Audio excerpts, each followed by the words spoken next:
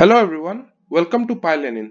In today's video, we are going to discuss getitem and setitem in Python class. In the previous video, we talked about string and repr and how to use them in a Python class. If you haven't checked out that video, click on this I link or check out the description. There should be a link.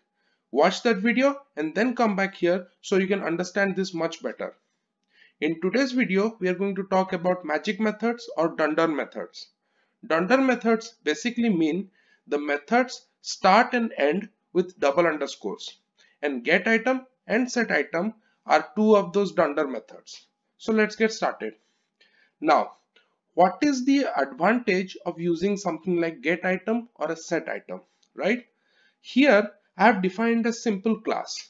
You can see I have a self.models. It's an instance attribute and I have assigned it an empty dictionary. Then I have two instance methods here. One is add new model and another is get model date. Basically the idea is any car company that uses this car wants to store the models they launch for their cars and their dates. So let's say BMW starts launching different models that they want to store the model name and the dates on which the model was launched.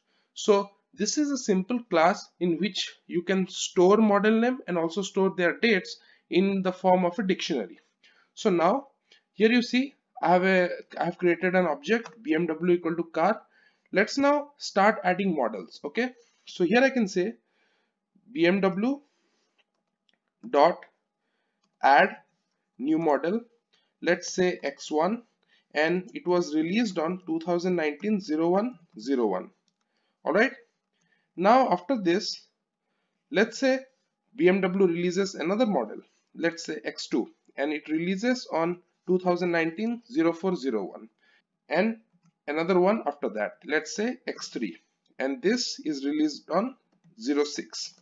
So now if we have already stored this X1, X2, X3 using this instance method, and now let's try to get one of the dates for one of these models. So here I can say BMW or print BMW dot get model data, get model date, and here I can pass in the model name. So let's say X2.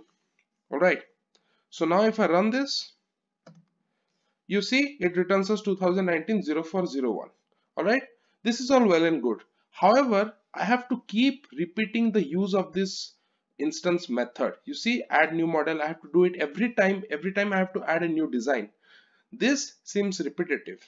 For this purpose, for adding new elements to a dictionary or lists or tuples, or for retrieving things from again those same entities, we can use getitem, setitem. Let me show you how. So now let's remove these two instance method.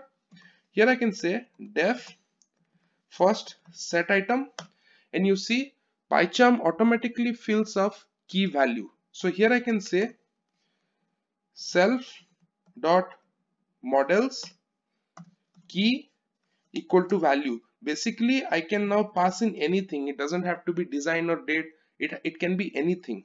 And then what I can do is I can say def get item, and basically PyCharm again fills this up with an item. And so here I can say return self dot models and then item. So now every time I want to add a new design, I don't have to call any method, or I don't have to retrieve any of the data using some method. What I can do here is BMW, and I can just say like this and say model X1 equal to 2019-01-01. Then I can say BMW. It becomes as simple as this, and then 0401. Let's stop right here. We don't have to add another one. If I want to get the date on which X2 was released, all I can do is print BMW X2. Alright, and now if I run this, you see it automatically returns me 2019-04-01. So this is the date on which this X2 model was released. So this is the advantage of using setitem and getitem in your Python class. You can easily add elements to various entities in your class, and you can also easily retrieve them without having to call instance methods repetitively. So I hope you liked this short tutorial about using setitem and getitem dunder methods in Python class. If you have any questions, make sure to put them down in the comment section, and I will see you in the next video.